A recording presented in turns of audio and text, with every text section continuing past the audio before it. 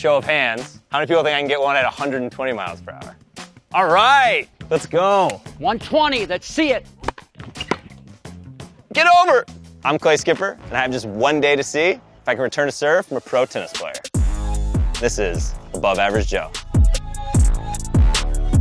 Returning a serve is one of the hardest things you can do in tennis, maybe all of sports. That's because when you reach the pro level, this ball is traveling really fast. The average male pro has a serve of 125 miles per hour. That means to reach from one side of the court to the other, it takes 700 milliseconds, or about that long. Not a lot of time to react. But an effective return of serve can change the whole rhythm of the game and can even put your opponent on the defensive. So even though returning a serve is not quite as sexy as a drop shot or a backhand down the line or even an ace, it's crucially important and seemingly really difficult. I'm gonna go out there and I'm gonna see, can I hit a high-speed serve hit by a pro?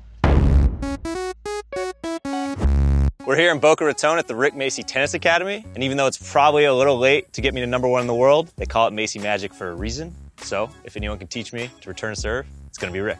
Coach! Clay! Rick Macci. Good to see you. How you doing? I'm doing great. You ready for the best day of your life? Oh, I think so. Or your worst. Sometimes they go hand in hand, but I always figure it out. Really, I should be asking you if you're ready to work with someone of this talent at this prestigious academy. I work with some of the best players in the world, Venus and Serena, and a lot of people saw the movie, Capriati, Roddick, Sharapova. But people ask me all the time, like, who's your favorite student of all time? And believe it or not, today you are. All right. No, that's what we like to hear. No, it's who's ever on the other side of the net, that hour, that minute, that second. Now, I saw a little bit. You know, I know you played soccer, you got that goalie, you're very athletic. Thank you. What I'm gonna do is see your strengths and weaknesses and get the job done so you can maximize your ability. Wow. There's not a wrong way or a right way. There's a better way for Clay. Okay. All right? Wow. No, that was right off the cuff. That's pretty Listen, good. I'll That's figure it out for you. I love the challenge of putting Humpty Dumpty together. I can't wait. Ready for this? Oh, yeah. Let me just get into the meat and potatoes of the return of serve, okay? Rule number 1, you always want to try to get it back. That's our first objective. People wait till the ball's hit, and then they react late. Right before they make contact, there's going to be a split step. All right. So the key to being ready is you got to be ready before you have to get ready. Then you don't have to get ready. Okay. So you have to do what we call a split step. You see it in baseball, right before they hit the ball, the shortstop, they take this little bounce because the ball's going to come 60, 80, 100, 120. Okay. So the ball's going to come at you like missiles. Now, the next thing, the stroke is going to be much shorter. You don't want to take your racket back to Miami. Yeah, all right? yeah. Okay, you're going to take it back to Boca. And the reason why the stroke should be shorter, the first serve is going to come a lot faster, and you're going to use their power to get it back. Okay. You know, so those are the 3 key things that we're going to work on. Point of clarification. Okay. When are you timing the split step? When they hit the ball, before they hit the ball? I like you already. First off, that's a great question. It's right before they make contact. Because if you do it too soon, that's not going to be good. And if you do it too late, the ball's going to be by you. Timing the split step is the key. Interesting. Because I think a lot of people probably play flat-footed, but I believe I saw a sign back there that said happy feet, less defeat. Is that right? I wish a lot of the kids would read the signs. You know, you're reading the signs. You've already gotten better. So what I'd like to do now, get to show on the road, and let me start putting this thing together. Great. Try to remember the 3. Great quickness. I like this split step. That's all right. Everything's difficult before it's easy. Okay? Let me tell you the good, the bad, the ugly. Okay, number 1, the split step is timed really well. I know this is going to sound crazy, but be more aggressive. See, what I see, because you haven't played, I want more mustard, because if you hit more mustard, you won't have to catch up. Let's go. Let's go. You are full of these catchphrases. Good. More aggressive. Watch how much better this is going to be. Better. Better. First off, here's the problem. Your contact point is always behind you. Mentally, you're excited, and you're running in there like your hair's on fire. The name of the game on everything, you got to hit it in front. Okay. I feel a good one coming right here. Hello. Hello. That was better. Balance. You're on fire. You're on fire. Okay. Great. Now, we're going to the next level, 80-90. Nothing changes. Okay, now, first correction. Very few balls are in the net. Yeah. A lot of them are over. Yeah. but they're very high. I want the swing path a little bit more linear. What you're doing, the racket's going up too soon, okay, but I want you to go more through it. Through it, okay. Straight through it, crush it. Hello, Clay in the house, Clay in the house. Let's go. That was your best one of your life. Let's go. There we go. Yeah. When you go for the wide ball, bisect the angle. What I mean is, run that way, don't run that way. Smart. You're going to end up in Delray Beach in a minute, okay? Go after it. That right there, I know you don't believe me, that was your best one because it was clean, it was decisive, it was authoritative. That's what we call a positive error. All right. See, a lot of people think, I get it in, I'm good. I miss it, I'm bad. No, this is a journey. This is a long-term process. No one missed more return of serves than Venus Williams. She had courage, she had belief, she kept missing. And the more you fail, the more you're going to succeed. Yeah. So after your split, drill it. There we go. New sheriff in town. You know what's interesting? You do better when they come faster. She's not thinking about it. You're not thinking about it. You stole my line. You know, listen, people are dangerous when they don't think. The mind that controls the body can beat anybody. You're reading the sign. I am reading That's a good sign. You're reading my sign.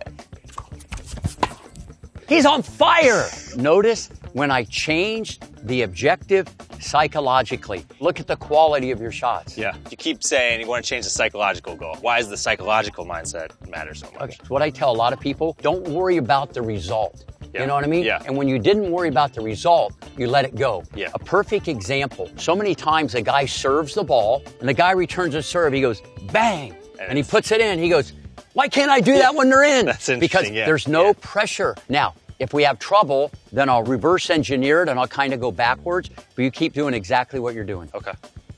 Go after it. Hello.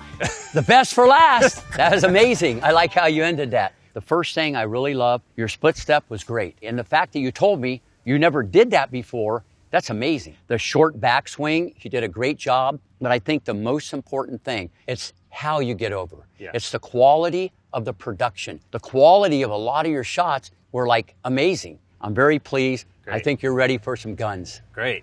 And then, you know, after having seen me hit a few, who do I remind you more of, Venus or Serena? Richard.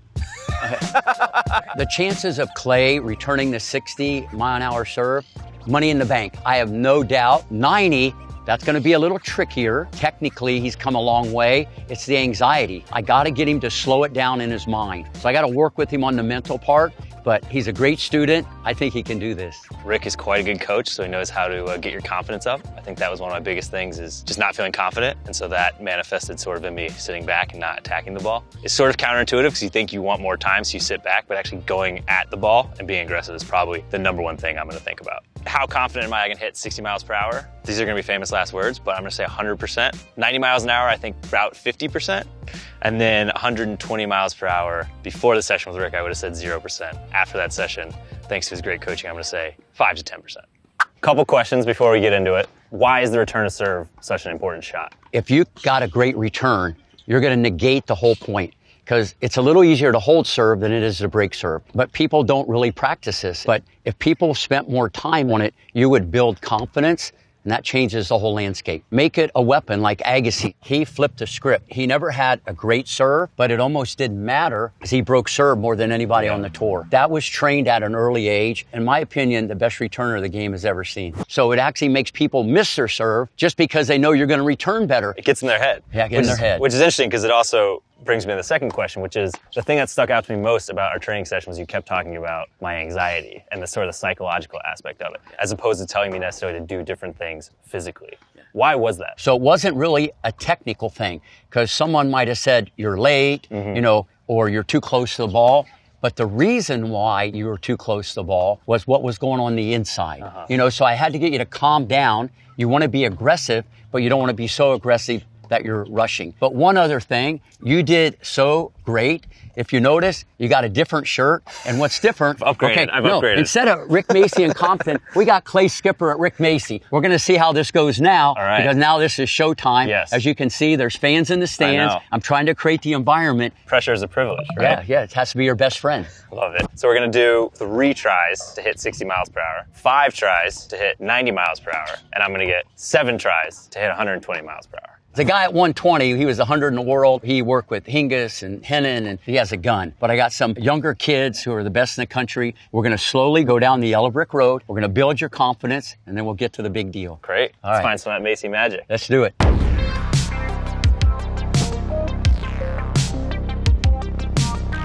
Show of hands. Who thinks I'm going to get one at 60 miles an hour? Wow, all right, okay, I thought I was gonna get 0. How many people think I can get one at 120 miles per hour? All right, let's go.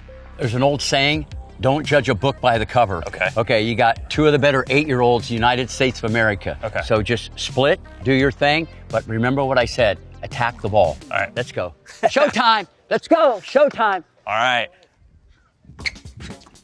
Oh, aced. Fans in the stands, cameras on, you get both of them in. That meant a lot to me. You got to move up to the ball. Let's go, Mason, bring the heat. Nice. Hello. See you later, Mason. See you later. All right, Liam. I remember you were on my side before. Guy has a gun. Good job. Look at this. Great stuff. Thank you for doing this. Kick butt out there. Thank you. Mason, great stuff. Thanks for doing this. We're leveling up. No, this is the next chapter. Yeah, it's next chapter, okay. Next chapter. Little older, little bigger, little stronger. So you got to be careful moving in too much. All right. Let's go, Luke. Let's bring it. Let's go, Luke. Oh. Good. No, I love that you were early. Good. Think about it. Positive. When someone serves it fast and you're early, you're ready. Great footwork. Tough to run around, but I want you to hit your port. Yeah. Change the objective psychologically. Think about it. You haven't hit one long. Yeah. Hit it. There we go. Hello. Oh. See? Hey, did that feel good? Yeah. You see what I'm saying? I feel better if it went in, but I know. I'm sorry. No, I'm sorry. No. Listen, you got to miss and fail and fail and miss to succeed. Fair. You could have hit it in, but it could have been terrible. Good point. You know, you hit it solid. Didn't that feel good? Yes. That's all great. that matters. Pop.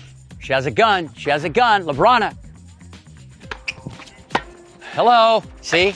You did less and you got more. Yeah. And the crowd loves it. Thank you. You're on fire. You're on fire. What do you guys think? That's what they think. That says it all. Thanks. Great work, guys. That was awesome. Thank you. Good job. Good job. Hey, good job.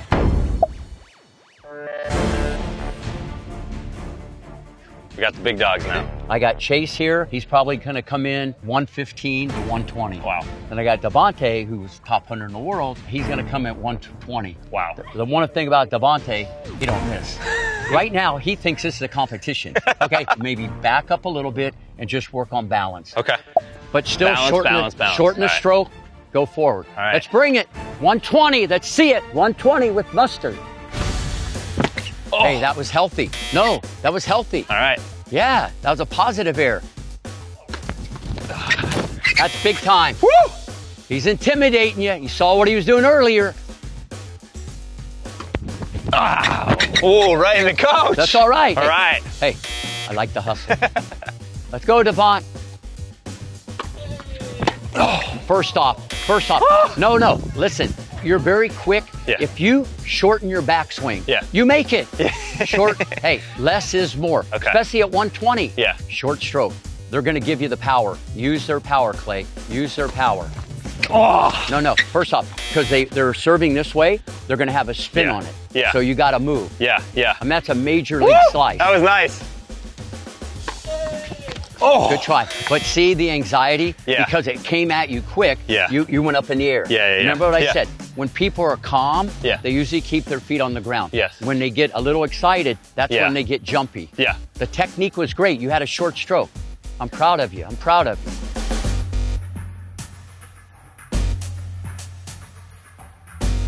Short stroke.